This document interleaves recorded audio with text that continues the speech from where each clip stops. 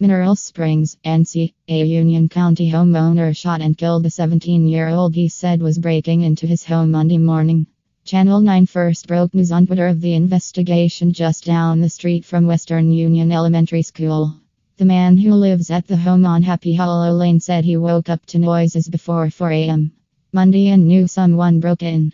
He told detectives with the Union County Sheriff's Office he yelled and saw burglars jump out of the window.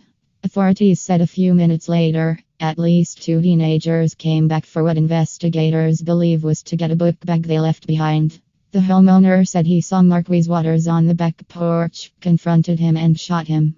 Eyewitness News anchor Liz Foster talked to Waters' mother, Shant. She doesn't believe her son was breaking into the home and said he knew the homeowner. "He was my baby. He was my everything," she told Channel 9. Foster tried talking to the homeowner, but no one answered the door.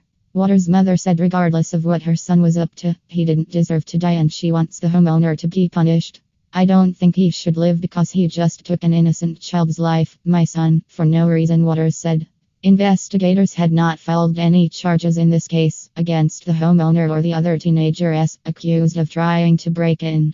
According to North Carolina law, a homeowner is in his or her legal right to use deadly force if in fear of his or her life or if the homeowner believes someone has broken into their home.